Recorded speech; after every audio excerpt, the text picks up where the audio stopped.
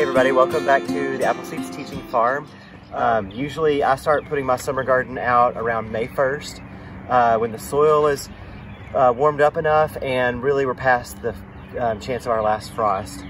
Before you plant anything in your garden, you always want to amend your soil in the spring.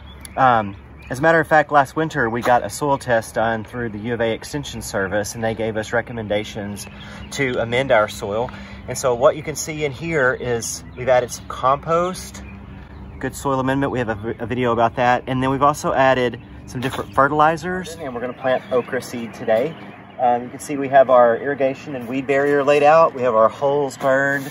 These holes are burned about every foot, but we actually want to plant okra at least every 2 feet to give the plants enough room to spread out. You pop it right there, just lay it on the ground. I do 2 per hole. Pop it in about up to your knuckle, so about 1 inch, and then cover it back in. And simply add a little water to it. Okra is a really great crop to grow in the heat. It grows great in the south. Has beautiful flowers. Usually gets 5 or 6 feet tall. You can harvest on it almost every day in the heat of the summer. And it, as a matter of fact, is my favorite vegetable.